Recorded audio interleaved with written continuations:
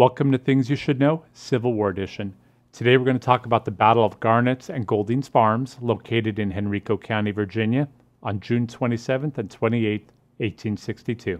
The Battle of Gaines' Mill left most of Richmond defenseless, with only the divisions of Confederate General Huger, John B. Magruder, Lafayette McLaws, and D.R. Jones to guard all of Richmond.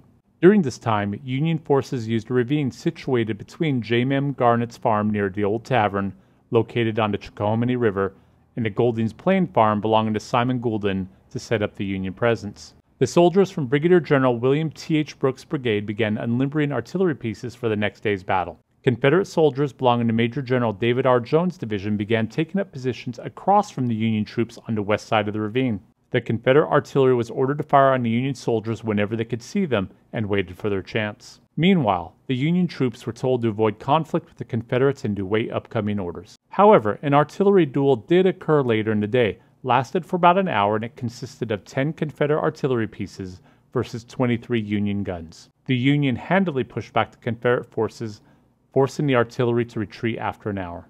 Later that day, Confederate troops under the command of Major General Lafayette McLaws advanced towards the Union line at Garnett Farm at about 4 p.m. The Union artillery let loose another barrage, forcing the Confederates to retreat after about 10 minutes. Then an additional attack occurred about 7 p.m., commanded by Confederate General Robert Toombs, who was ordered to scout the enemy position in force.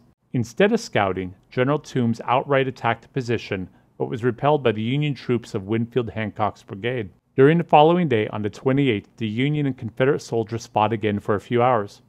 The Confederate command believed the Union was retreating and ordered Confederate General Toombs to once again scout the area. Now don't hold your breath, but once again, as history tends to repeat itself, Toombs did not scout.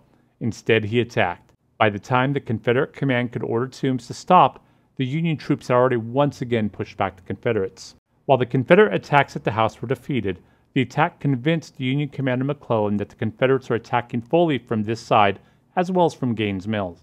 This encouraged McClellan to believe that Richmond could not be invaded, and thereby pulling the Union forces back.